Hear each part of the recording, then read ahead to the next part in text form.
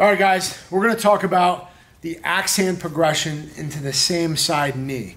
The reason we're gonna do that is because a lot of times some of the flow drills that we've done over a long period of time, and also when we make contact on somebody, we end up grabbing or touching something, which is nice to be able to gain control over a shoulder, ideally, yes, half clinching on the neck, or even an arm that I end up getting connected to. But if I go here and I feel some type of stimulus, I want to throw that same side knee immediately. That's what this progression is about today. So wherever you end up grabbing, if you're working with somebody, boom, same side knee. Okay, other side, here, same side knee. And start thinking about your next move. Maybe it's a flank or something else. But the idea is work that axe hand, shadow box it first, look and think, visualize. Where did I just hit on a guy? I'm offset, hit in the neck, clinch, switch, same side knee, come back down, assess. Other side, strike, same side knee, back down, start looking at my next move.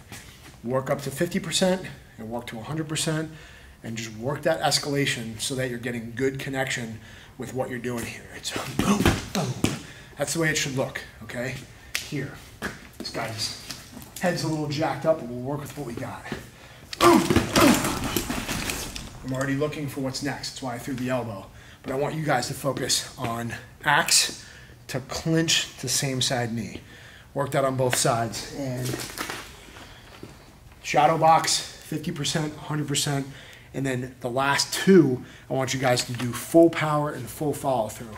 What does that mean? You guys know I always say your last reps are your best ones, right? So if I'm here, draw, look for the blade, flank out of the way.